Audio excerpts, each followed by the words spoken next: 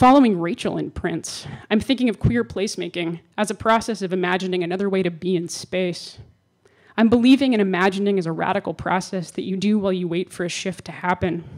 While you wait for a shift, you understand that when it comes, it might hurt equally and differently from what was there before. In an interview with Susie DeFord, Rachel says of her work that it, quote, considers spatial relationships as an ethical field. The spatial relationships in Rachel's writing turn to the fractal spaces of cities, the comfort of looking at a church across the street that you'll never enter, or the strangely public intimacy of seeing your neighbor through their windows, of hearing your neighbor having sex, or seeing them holding a baby or eating a meal. In her work, how the city feels and the spaces that compose it are concentric forms. That union of feeling the city and also moving through it is a queer attention, one attuned to queer bodies and also to urban spaces as queering our expectations of what we think they are. In recent months, it's been in Max Andrucki's work where I've felt most guided to new ways of thinking about the queerness of how to model the places where the domestic meets the public. In Max's work, I follow him as he reads for queer experiences of space to demonstrate how the social systems of cities transform over time, and how that social transformation in turn shapes the built environment. One of Max's recent projects focuses on queer social reproduction as a means of imagining an urban form of how the social conditions of one generation appear in the next, and how queer bodies might remake the frame of all we could expect to see in those subsequent generations. Another of Max's project considers objects in the home as a way of marking queer time in the lives of transmasculine people.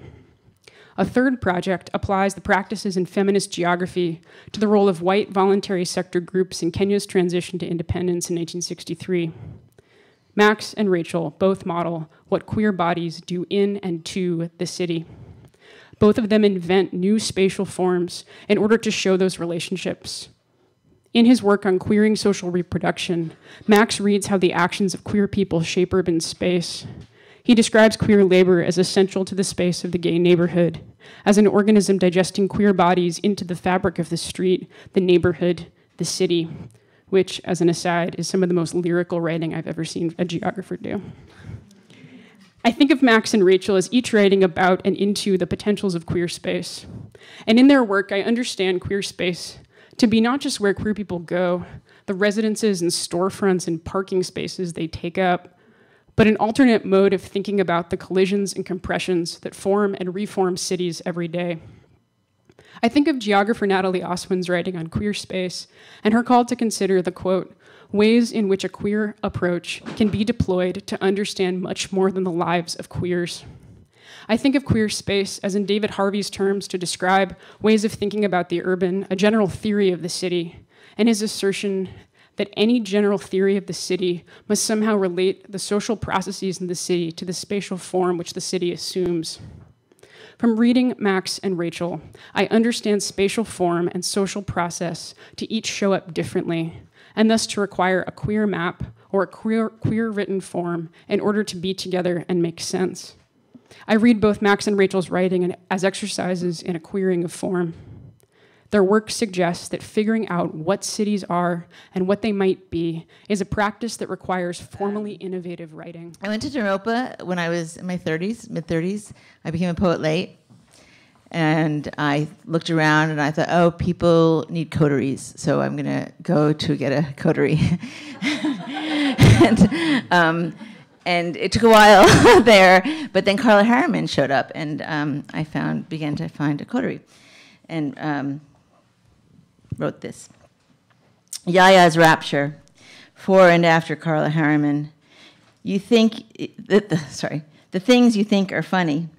In a crowded room, books and flies, books fly, one thing at a time, lined up dreams, diminishing orders, primary color codes first, then secondary, then brown, tertiary, pastels, fluorescents, named after birds and Disney movies as far back.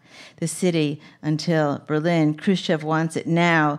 In the West, feeding their addiction for metaphor, they watch as closely as they can. They believe. They make it religion, craving a national pastime to which they'll all know the tune. Humming as mediation, familial, fat, Flat-chested androgyne Amazonian spandex and lycra, more washable, evaporates when you sweat. AT&T destroys the last real phone booth on West End Ave. The beginning of a new century, fortuitous, premonitory, still trying to make friends, there we were. Grace loved all the different houses, imagined them as names for her identity. She was incorrect. She couldn't take them along in or outside her skin, then fading, the pores becoming too large, drilling holes into her various parts, by now conventional. It was the beginning of a new century. Juna, you still alive in there? Do I look like someone with a driver's license? I wanted to touch her. I was sure she could have been the driver and would have let her drive me anywhere. I'd parallel park for her whenever she got nervous. Instead, I forgot she was there and continued window shopping, inevitably leading me to impulse spending. You could argue I don't need another bottle of perfume. Perhaps Juna watched. She was known to time travel and was expert at being several places at once. Here, the speakers of the language have the hardest time.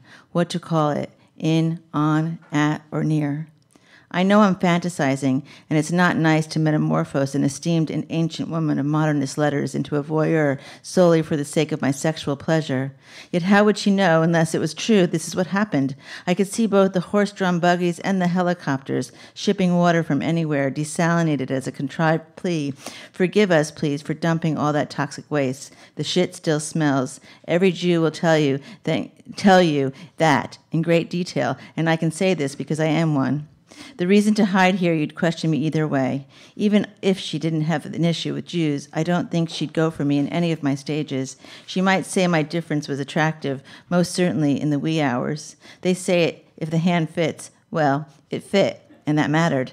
It wasn't the chaos we minded, it was his beauty got us. We no longer needed to argue about the forms. They made attractive envelopes, returned to senders, instructions included. For Castells, the most important contribution of the gay community to the city, in fact, is, quote, urban meaningfulness. That is, how decisively street life, popular celebrations, and joyful feasts have increased during the 1970s as a direct consequence of the gay presence. Much of the essential queer labor being done, I want to suggest, is the performative endeavor of what Chicago School urban sociologist Ernest Burgess called the urban metabolism. In his classic and much critiqued work, he asks, in what way are individuals incorporated into the life of the city? By what process does a person become an organic part of his society? Though for Burgess, the city was an organism that, when functioning properly, sort of simply digested newcomers, and he didn't really offer an awful lot of clues as to how specifically this labor was accomplished. Feminists have entered the breach.